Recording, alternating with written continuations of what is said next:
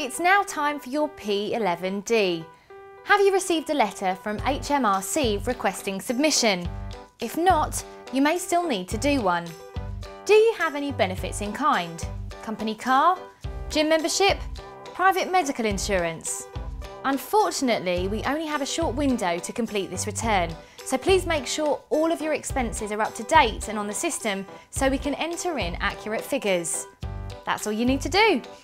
We have until the first week in July to submit your return, so don't delay.